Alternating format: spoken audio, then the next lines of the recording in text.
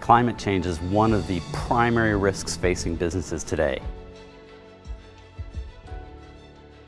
A rising climate is going to create physical and transition risks for all companies around the world.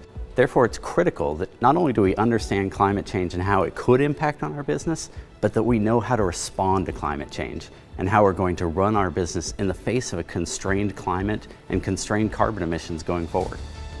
This course is particularly relevant for people inside an organization trying to figure out how to implement a climate change strategy.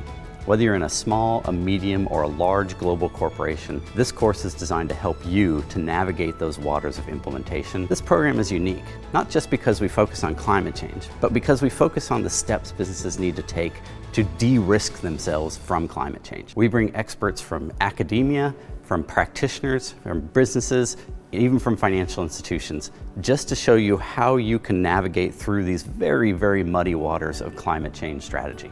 Some of the things that you will take away from this course are not only understanding climate change and how it impacts on business, but also the discrete steps that a business would take to implement a climate change strategy, whether it's the tools and frameworks or understanding the regulations that you'll need to follow in the next few years. Join me for this online interactive program from the Yale School of Management Executive Education.